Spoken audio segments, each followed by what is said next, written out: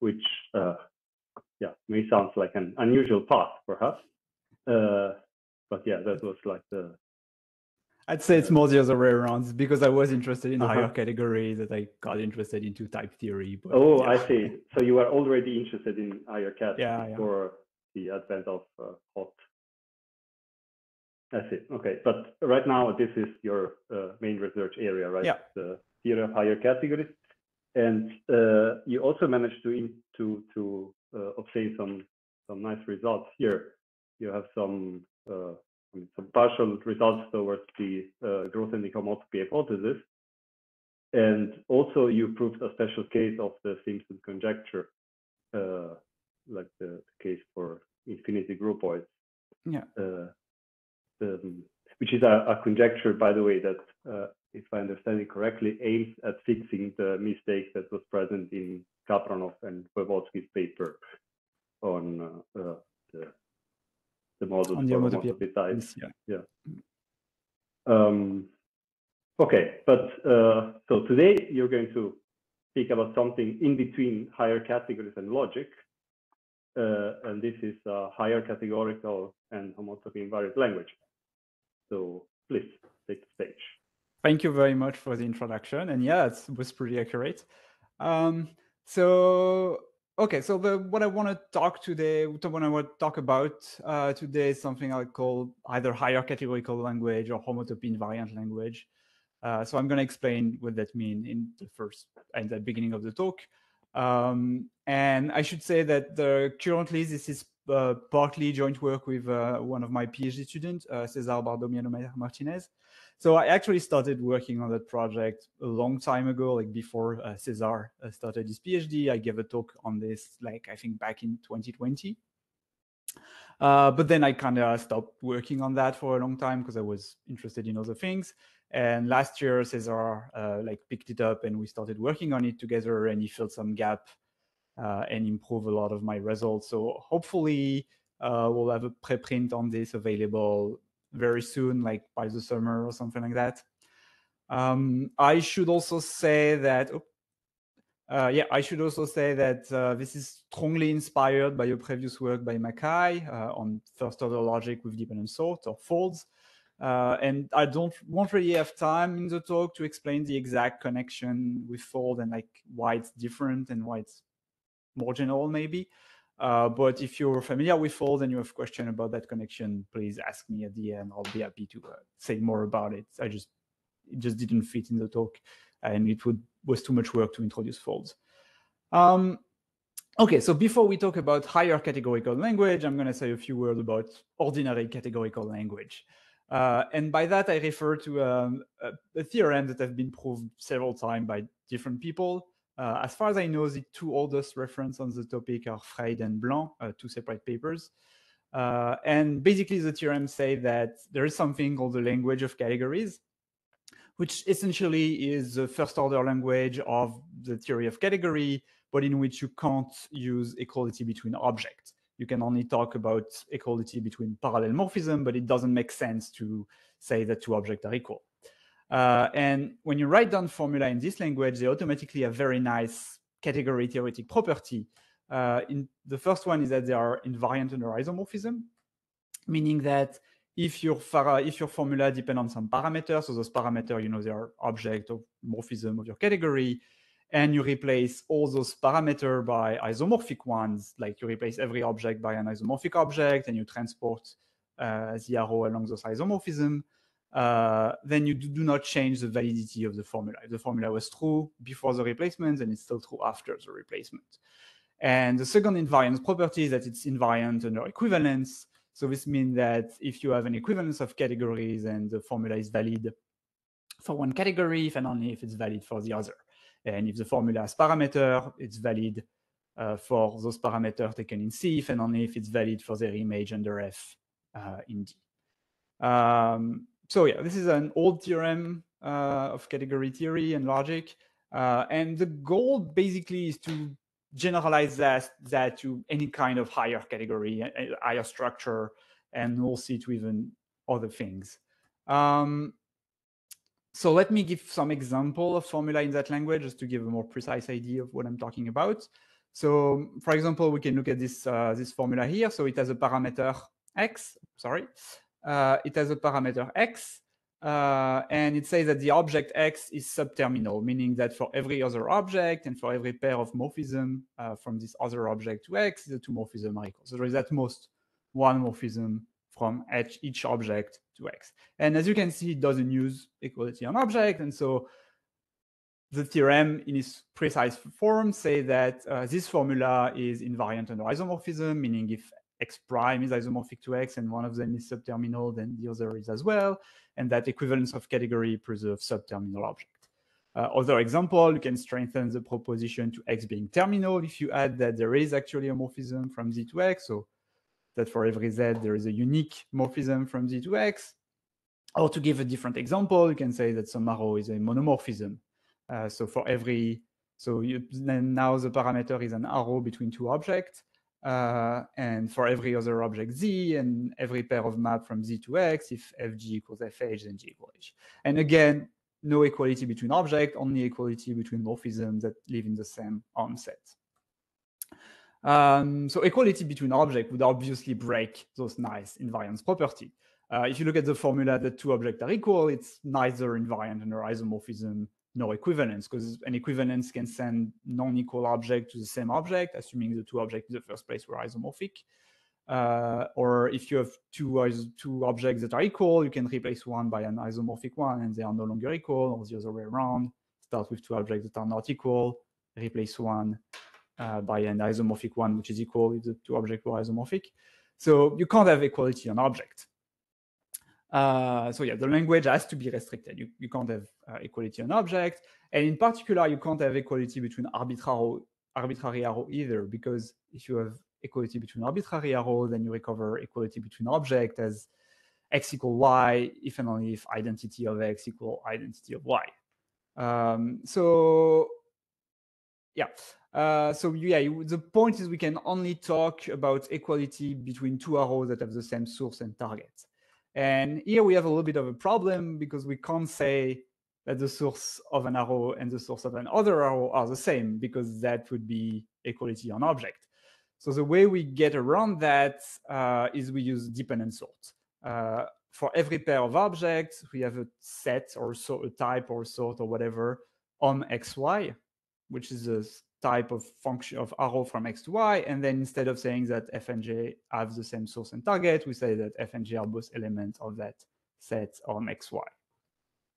So we're going to need dependent type or dependent sorts. I'm going to call them type most of the time, but for me, those words are synonymous.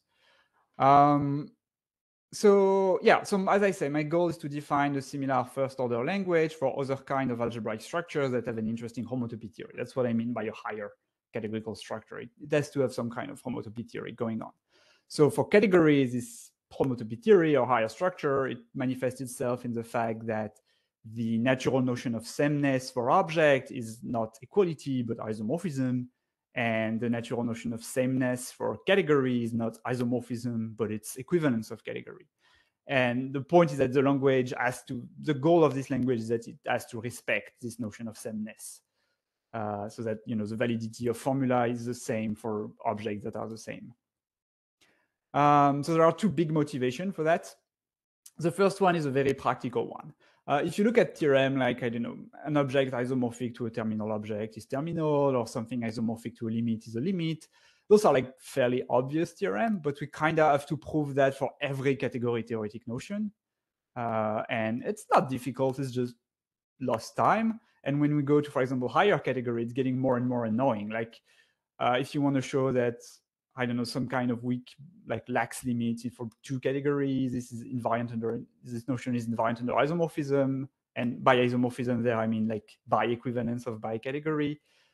This is getting a little bit more complicated. And when you go to infinity category, it's actually sometimes some amount of work. And you do have to do that for every single notion. So it's kind of annoying.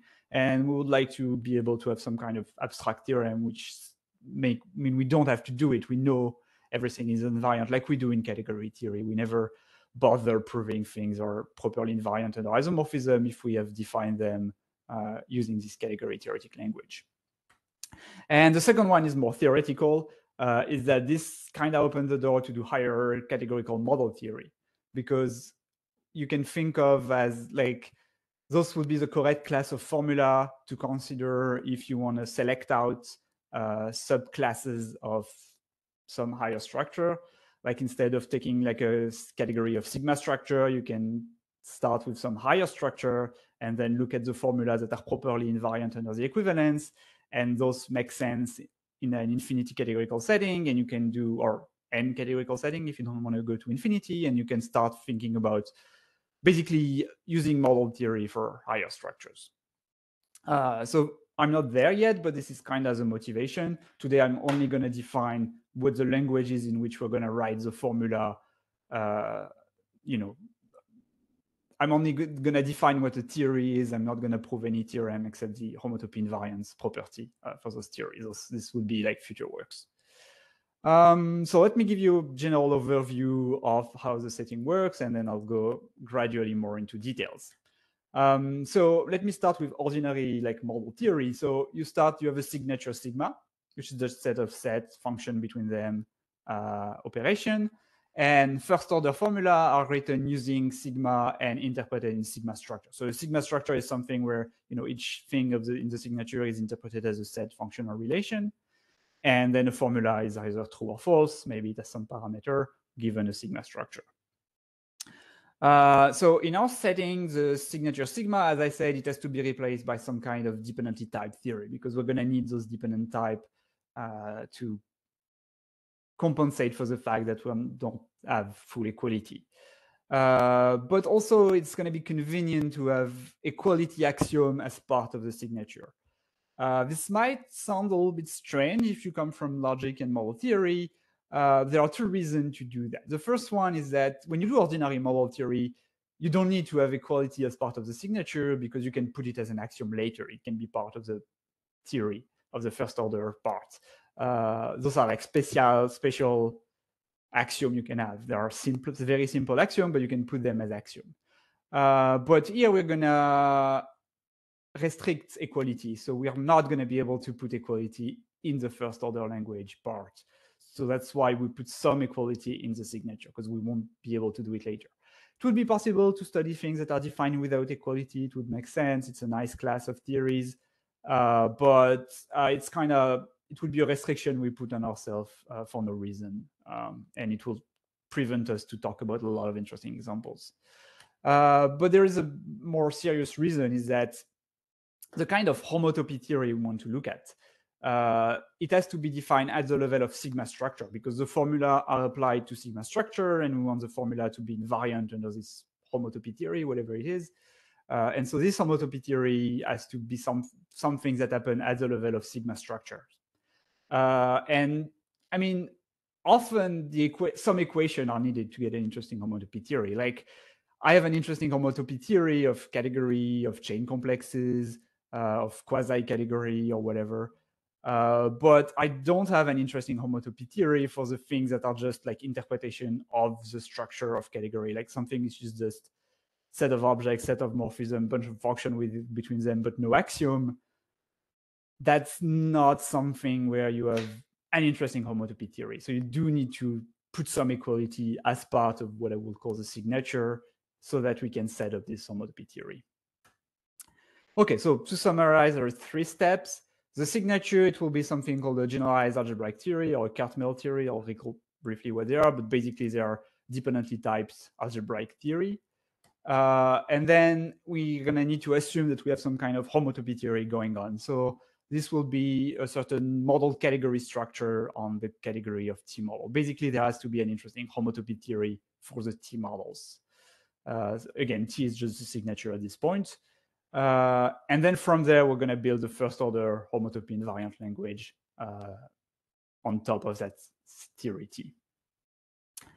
So formula are meant to be interpreted only in the fibrant object of the model structure, and not in all T models. So there is a bit of interaction between 1 and 2 here. It might sound like a restriction, but it's a very, very natural thing to do.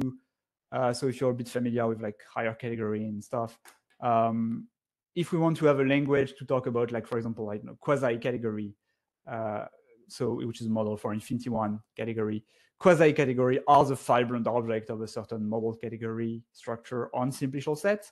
And so the theory T in that case would be the theory of simplicial set. And then there is a model structure on this where the fibrant object are the quasi-category. And that would give us the homotopy language of quasi-category. That's how it works. Okay, so let's quickly recall what a generalized algebraic theory is, or a Cartmel theory. So it's basically a kind of multi-sorted algebraic theory. So by algebraic theory, I mean something with only totally defined function and equation between them.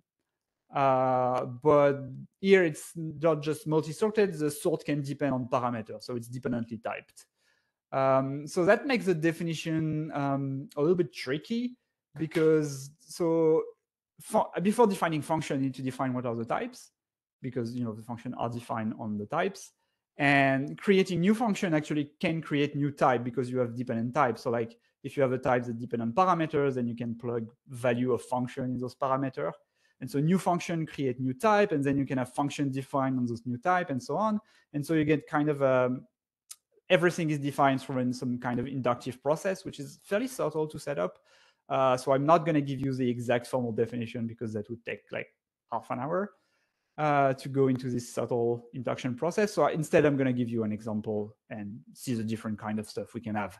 So my main example, because I want to recover this Frey-Blanc language, is the theory of categories. So the theory of categories, I see it as having two types. It has a sort or a type of object. And then for each pair of objects, you have a type of morphism on XY. And then identity and composition are defined as operations. So I'm denoting them like this. So what's left of the turnstile is like the domain of definition of the operation. And then on right of the turnstile, you have the type of the operation. So for example, the identity takes an object and give you an element of XX. And the composition, it takes three objects, morphism between them, and it gives you a composite which is in the correct set. So this is how you specify operation. And then you have equation on top of it. So for example, here I've written one of the identity axiom. So if you have two objects, you have an arrow between them, then you compose the arrow with the identity and you get the arrow itself. So of course there is like two more axioms, the other identity and the associativity axiom, and that's it. That gives you the theory of category. So what I'm going to call a context is basically a consistent, finite, or at least well-ordered, we can do infinitary stuff if we want, set of variables. So for example, this kind of things that appear on the left of the turnstile here, this is a context. You have some variable, they can depend on each other, but in a consistent way. So yeah, another example of context, not quite the same. The arrow here about composable. So this is a context in the theory of category. Model are defined in the obvious way. And note that if you have a model X and a context gamma, then you can form a set X of gamma. Those are the interpretation of the context gamma in X. So for example, if I look at my example above, so I have this context and a model here would be a category. And the C of gamma would be, well, I'm taking like three objects and two arrows between them in C. So this is what C gamma is. This is this set. So there is an actual definition, like this is actually a functor on a certain category of context, and you can define model as functor preserving some limits if you want to. We don't need to go into that. Okay, so, well, now that we have our signature, our Cartmel theory, let's define the logic. So I'm going to fix T, generalized algebraic theory, or Cartmel theory. It can be infinitary if I want, that's fine. And then I'm gonna, given a context gamma in T, I'm gonna define inductively the set F gamma of first order formula that are in context gamma, meaning those whose free variable are taken from gamma. And so this is an inductive definition. So the first thing is that the formula true and false are formulas. If you have two formula in context gamma, then you can form their negation, conjunction, disjunction, or any kind of logical operator. Those are still formula in context gamma. You can allow infinite conjunction and disjunction if you want to. We can do infinitary logic, that's fine. All the theorem I'm gonna state are true both for finitary and infinitary logic.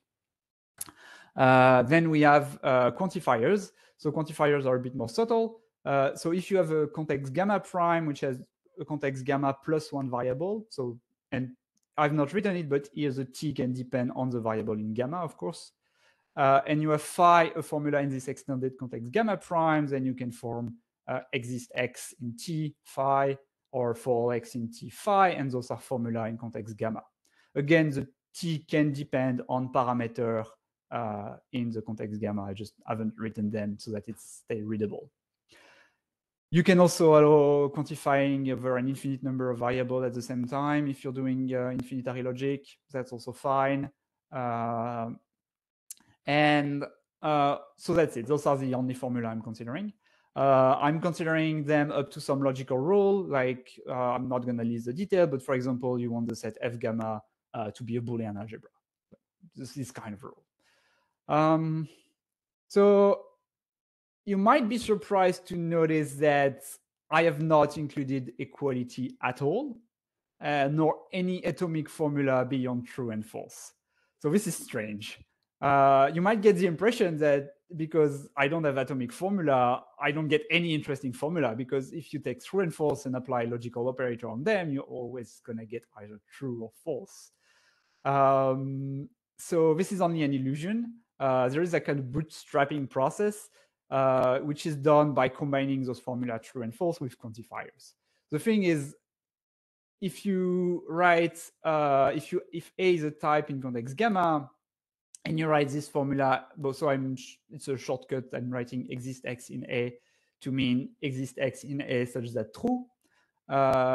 This is in general a non-trivial formula, because as A depends on parameter, maybe it's going to be empty for some value of the parameter and non-empty for other value of the parameter. And so the formula exist x in A is a non-trivial formula. That's basically what plays the role of the atomic formula. Then you can combine those with logical operator and build more complicated formula, and then apply quantifier again and get even more complicated stuff. However, there's still a little bit of a problem. We still don't have equality at all. And in the original example I gave you, there was some equality present. It was possible to talk about equality between morphism. And so far we don't recover that initial example. But there is a trick. The trick is we can create a way to talk about equality of term of a chosen type. We don't want equality for all type. Like we don't want equality for object. We only want equality for morphisms. And we can create that by changing the Cartmel theory, by changing the signature. That's where this equality axiom in the signature are going to play a role. So what we're going to do is, so we have our theory T, and we're constructing a new theory, let's say T prime. And in T prime, we are adding a new type. So A is a type in T, in context gamma, and I'm adding this new type, which is the type x equals y for x and y, two elements of A. So it's a dependent type. It depends on whatever A can depend on, and it depends on two more parameters in A. And I'm denoting it like this, equality in A. It's a little bit like the identity type in type theory, but not quite. It's like a reflexive identity type. So I'm going to call this type the equality predicate for A. And what makes it an equality predicate is that I'm adding some axioms. So I'm adding something that say that if I have an element of type A, then I have like a reflexivity element of type x equal x. If I have a term of type x equal y, then actually x equal y. So this is a key thing. If you have a term of the equality type, then x equal y. So this is where we're using equality axiom in the theory T or T prime here. And then finally, another thing is that if you have a term of type x equal y, well, then you know from the previous axiom that x equal y. And then you also have that T is the reflexivity term. So because of those three axioms, we have changed the theory, but the models are the same. Because if you look at the model of this new theory T prime, this type x equal y, it has to be interpreted as singleton reflexivity x if x equal y, and empty if x is not equal to y. So the models of this new theory T prime are the same. But now we have more dependent types, so we have more formula in the first order language, and in particular, we can define this formula x equal y as a shortcut for there exists a term of types x equal y. So to come back to our example of the theory of categories, the actual theory of category we consider is the one I've given you before, but we also add an equality predicate on OM, which looks like this. For every pair of objects and every pair of parallel morphism, you have this type f equal g in type on xy, and then we put all the axiom both of category theory and the one of the previous slide. This is what I want to consider as the theory of categories. We have the type of object, the type of morphism, and the equality predicate on morphism. This is a correct thing to consider in this framework. And now if you look at the formula in this new Cartmel theory of categories, you recover exactly the Frey-Blanc language that I was referring to in the beginning, which I haven't defined precisely, so you can take this as the definition of this language, this category theoretic language. So very small digression. I need to talk a little bit about the certain weak factorization system. So when you have a Cartmel theory, the category of model come with one piece of additional structure, which is a certain weak factorization system. So there is a left class that I'm going to call cofibration because it's going to be correspond to a model structure later. And so cofibration are essentially the map that are obtained. So you start from a model A and you create a new model B by freely adding element to specified type in it. You just freely add element. You don't add equation.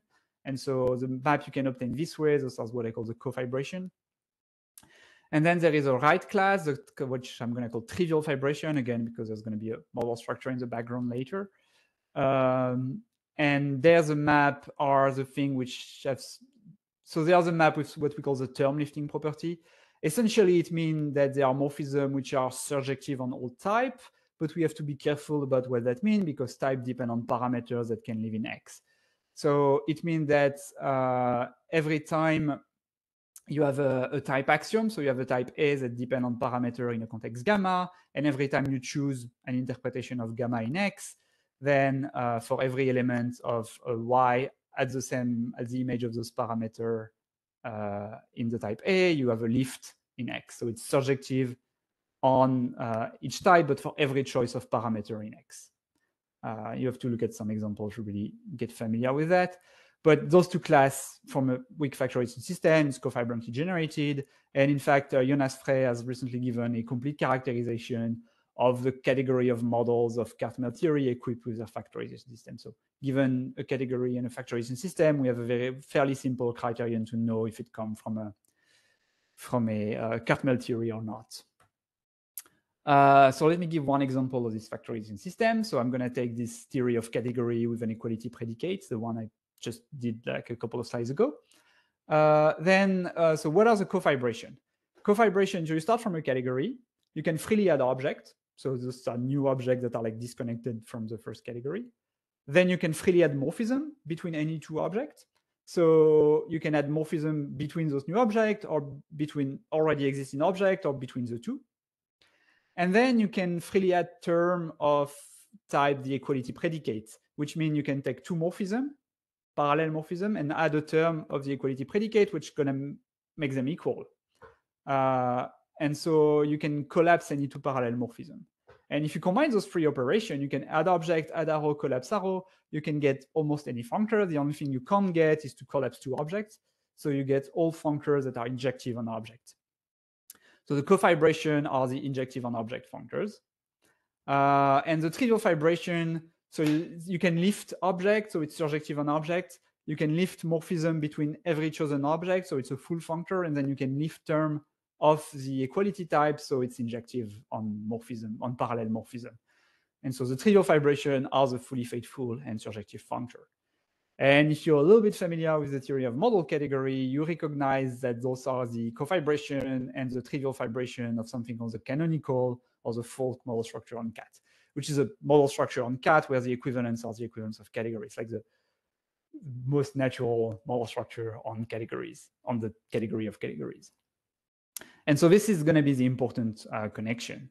Let me say something else before I move to model categories. So this is actually a theorem which is mostly due to Mackay. It was in the context of full. I've just generalized it to that context, but it's mostly the same idea. Is that just with what we've done before, just with the Cartmel theory and the language we've defined, we have this kind of invariance. We have that if a map from X to Y is a trivial fibration and phi is a formula in some context, then basically it says that phi is true for X if and only if phi is true for Y. And if it has parameter, you just apply F to you start with a parameter in X and you apply the F to the parameters. So we have invariance of formula, but only along trivial fibration. But this is all we can get without additional structure. We don't get more natural notion of invariance. We just have those trivial fibration. Those trivial fibration, like they don't satisfy, like they composite of two trivial fibration is a trivial fibration, but that's pretty much it. The point is that the setting so far is a little too general. And we don't have the second key ingredient, which is the homotopy theory of T model. Just the trivial fibration are not enough to set up a nice homotopy theory. Okay, very quick remark. So it's possible to do all that directly from the category of model of T equipped with factorization system without referring to the syntax at all. And in fact, when you do it that way, the definition makes sense for any category with such a weak factorization system. And some colimit, like we don't need it to satisfy Jonas-Frey characterization. And all the results I'm going to talk about today still apply to this general setting, but there it's a little less intuitive because I can't tell you as explicitly what are the formula in that setting. The definition of formula is much more, not more complicated, but a lot less intuitive in that setting. So I'd rather do things in terms of Cartmel theories because this is much more syntactical this way and easier to understand. And you can, in fact, if you do the general thing, you can show that you can always build the Cartmel theory, which gives you the correct formula. So it's not that far from the general situation. Okay, so let's move to model category now. Equivalent model category, so it's a category that has limits and colimits, and it has three classes of map: fibration, cofibration, weak equivalences, and it satisfies two conditions. The class of weak equivalence satisfies 2 out of 3. And we have two weak factorization systems, which are formed of the cofibration and what we call trivial fibration, meaning the intersection of the weak equivalence and the fibration. And same thing, we have a factorization system between the trivial cofibration and the fibration. And this is what I mean by there is an interesting homotopy theory of T model. We can set up one of those. This is the way most modern homotopy theory is set up. If you don't want, like if you like weaker version of model category, like some left semi model category, weak model category, whatever, everything I'm going to say also apply to those. But yeah. And right, so the point is that given any model category, I can define a language by taking the cofibration, trivial fibration, weak factorization system. But very often, most concrete model category we'll look at already come as model of the correct Cartmel theory, and we can use the syntactical version of the construction to define the language. And so the first theorem, which is not very hard, but it's kind of the goal of all that, is that if you take any Cartmel theory with a model structure on its category of model, and you assume that the cofibration and trivial fibration are what they should be, like they are the same for the Cartmel theory and for the model structure, then you have the two invariance property. You have that for any context gamma, any formula phi in context gamma, and any fibrant T model X and Y. We have that, so it makes sense to talk about homotopies between two elements of the set X gamma. And you have that if S is homotopic to S prime, then phi of S is equivalent to phi of S prime. And you have that if F from X to Y is a weak equivalence between two fibrant objects, and S is in X gamma, then phi of S is equivalent to phi of F of S. So those are the two invariance properties that we had at the beginning. The first one is the invariance under isomorphism. Homotopy in the canonical model structure is isomorphism. And the second one is invariance under equivalence, because the weak equivalence of the folk model structure are the equivalence of category. So that's what I just said. When you apply this to the folk model structure on category or the canonical model structure, you recover invariance under isomorphism and in the invariance under equivalence. And so basically, this automatically produces a version of that theorem for any kind of higher structure for which we have a model structure. So pretty much any kind of model structure we're actually using. Like the ones that don't have model structure are the ones that we don't use because we don't know how to study their homotopy theory. So for example, you have a version of the theorem for n categories, for monoidal category, for spaces, for quasi-category, for chain complex, for spectra. Yeah, any kind of higher structure you can think of where there is a good notion of homotopy and equivalence and so on. So finally, there is a third kind of equivalent of invariance of this language, which is very interesting. This is much harder to prove. That's actually one of the results where there was a lot of input from César. I think the paper would not have appeared without César's simplification of the proof. So if you have two model categories, which are Quillen equivalent, so they represent the same homotopy theory, but they live on different categories. So different Cartmel theory, but they have this, at the level of homotopy theories, they are equivalent. Then the two languages are what I call semantically equivalent. So the formula are not the same because they come from different types and structure, like they live on different sigma structures or different language, but there is a translation process between the two, and you can turn a formula in one language into a formula in the other that have the same semantical interpretation, like their validity in homotopy equivalent model are the same. And so this is really interesting because, as you know, for higher category, we have many different non-equivalent, like non-algebraically equivalent, but homotopically equivalent definition of n categories. And it's not completely clear to what extent a theorem proof for one definition can be transported into a theorem for another. And so this what this says is that as long as those theorems can be phrased in the homotopy invariant language of those model structure, we can transport them in a completely automatic way. So it's also a very practical thing for the higher category theory, where, you know, if something has been proved for quasi categories, and I know I can apply to, I don't know, Resk space or some other model of infinity category if I want to. Yeah, so this is what I just said.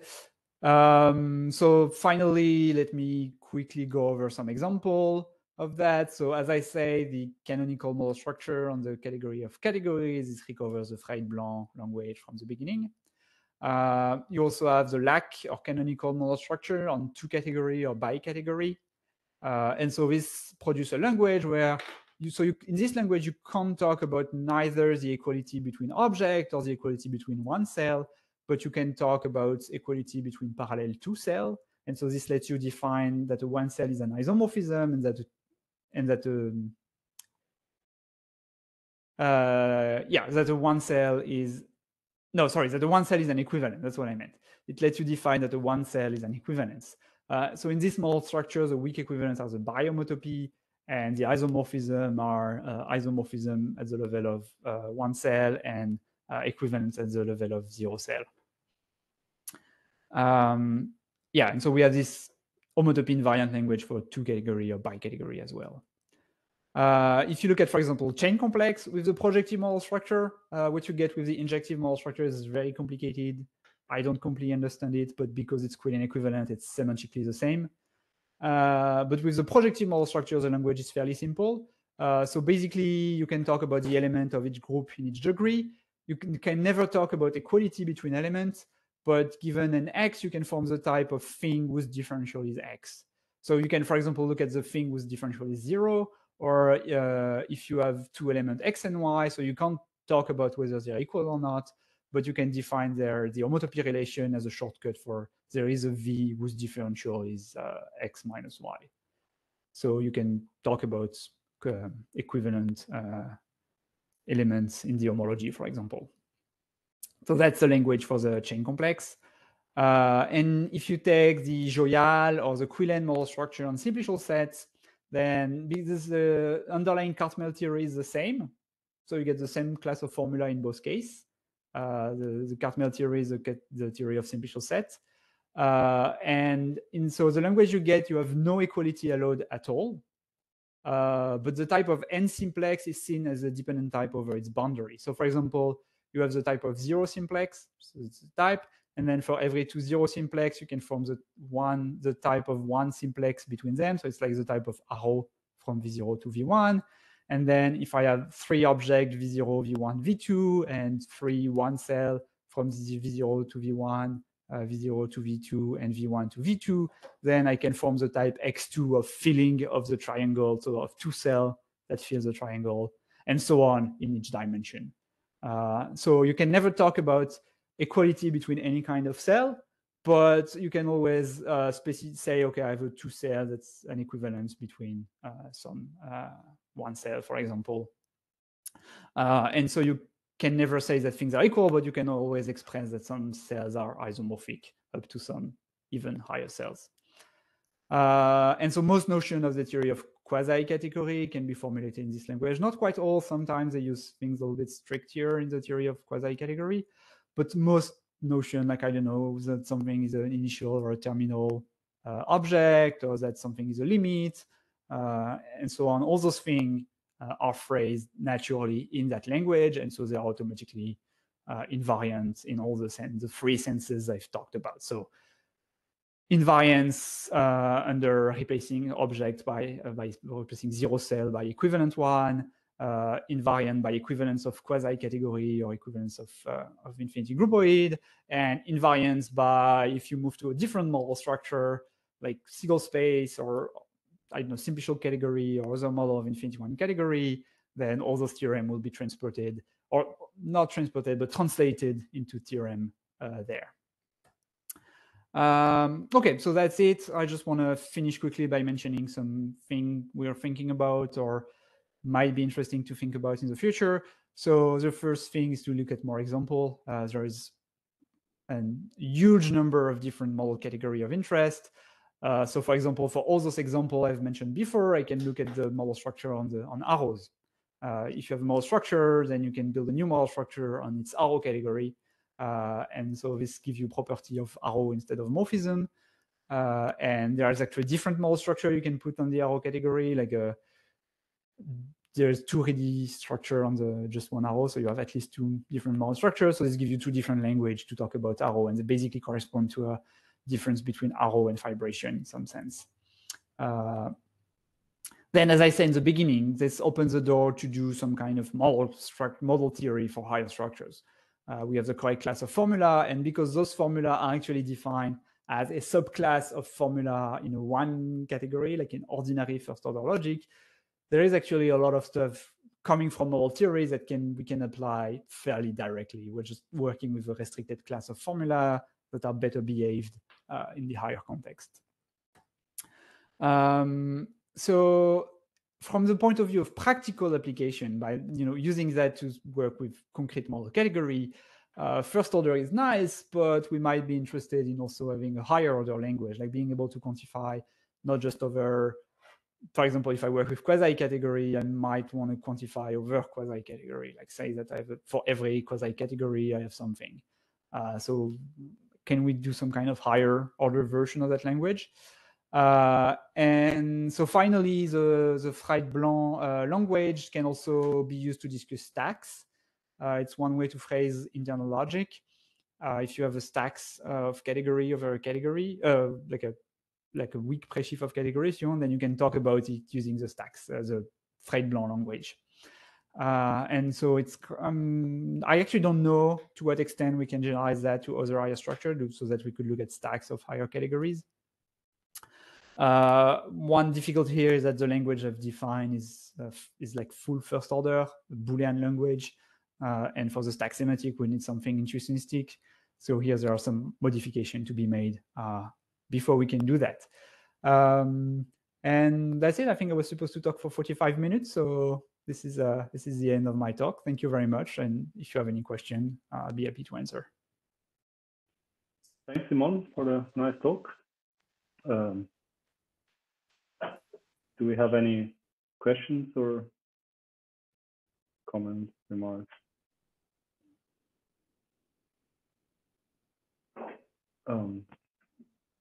I can ask you a clarification in the meantime.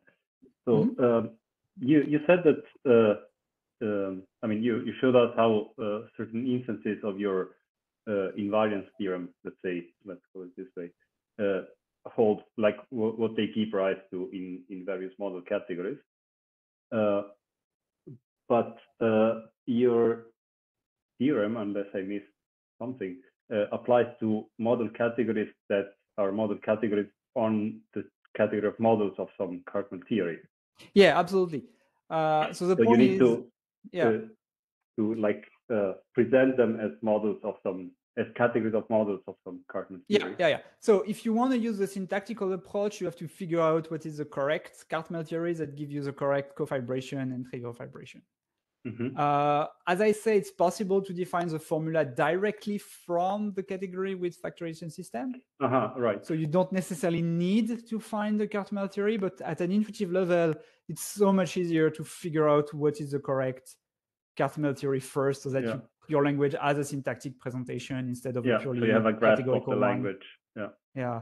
But it's actually fairly easy once you're a bit familiar with how you go from a Cartman theory to a factorization system to like reverse engineer the Cartman theory from the factorization system.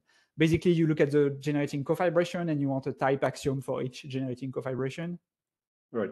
And then you want the model to be the object of your category. And generally, it's pretty obvious how to do that. Okay. That's it. Thanks.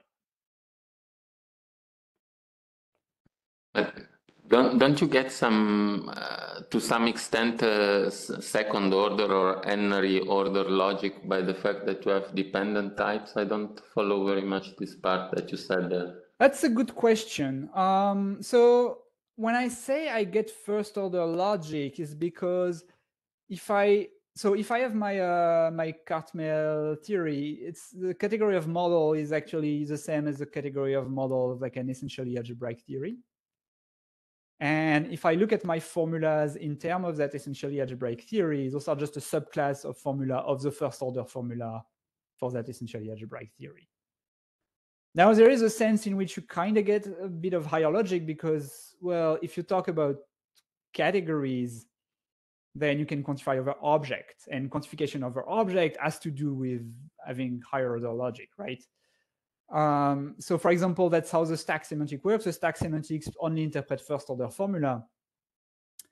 But then because it can interpret first order formula that talks about object, you can use it as a kind of higher order logic, and it actually encompasses the higher order internal logic of toposes. So there is a sense in which you can do higher order logic with that because you can add object as part of the signature and quantify over object. But concretely, those are first order formula about the kind of algebraic structure you're talking about. Like they are first order formula about categories. Does that answer the question? Yes, thanks.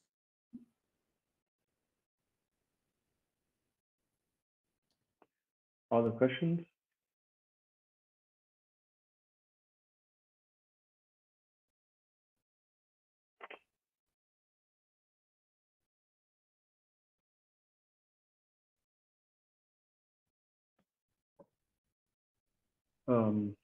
Maybe I can ask you something else then. I was wondering if you can maybe say something about the connection with the same kind of invariance that you get in homotopy type theory. Right. There's this thing called the structure identity principle. Absolutely. That also considers structures defined using Mackay's fold. So, Okay. So maybe I'll answer fold first because this is fairly easy. So so in fold, Mackay kind of choose to not work with Cartman theory. He especially say so in the introduction because it doesn't want to have equality axiom at all. But this is only a philosophical point. And I don't think that would have changed anything in his paper if we would have allowed equality axiom as part of the theory. This is the main difference with fold, that I'm allowing equality axiom, and this allows me to cover things like chain complex or even simplicial set.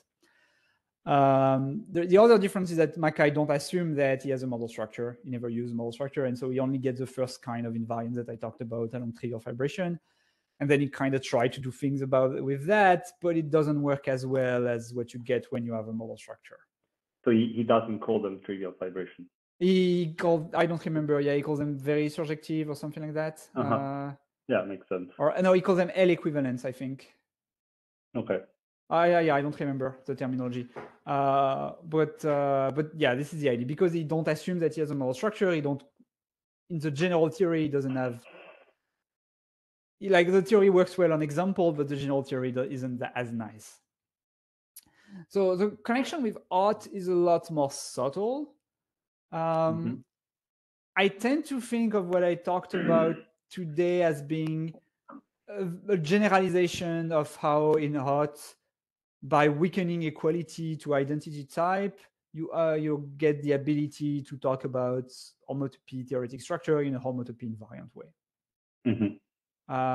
This is the same phenomenon, but here it's in a somehow more general setting, because I'm not assuming anything about what my identity type are. I'm going to end up having stuff that looks like identity type, because I can talk about homotopies from the internal point of view. But they are not, like, they don't necessarily come from the same kind of induction principle that you have in homotopy type theory. They don't necessarily have this globular shape that the identity type of type theory have. So it's the same ideas that if you remove equality, use dependent type instead of equality to be able to do stuff, then you get the ability to talk about higher structure, but done in a much more general setting than hot. I'm not saying this recover hot, that's not the point, but this is kind of how I think about the connection. Yeah. Okay, thanks.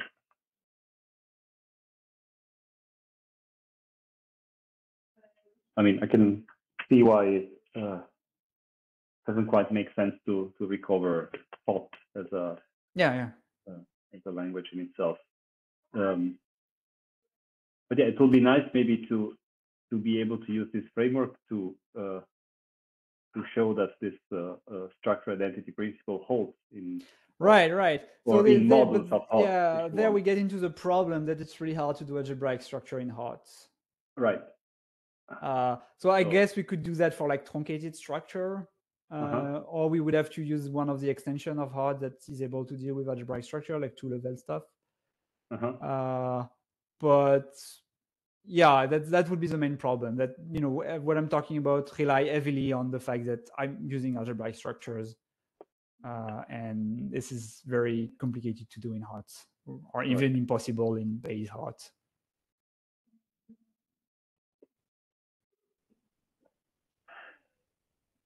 Okay. Other questions for Simon?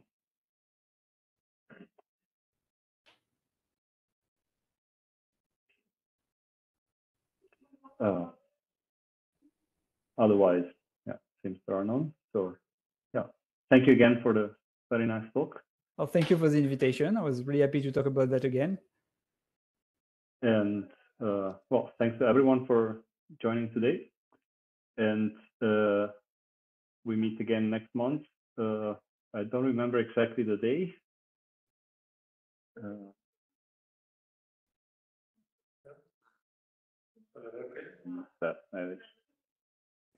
Here.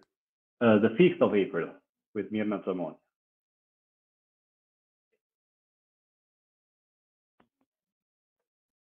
Okay. Thank you very much. Thank you. Thank you. Thank you. Bye-bye. Bye-bye.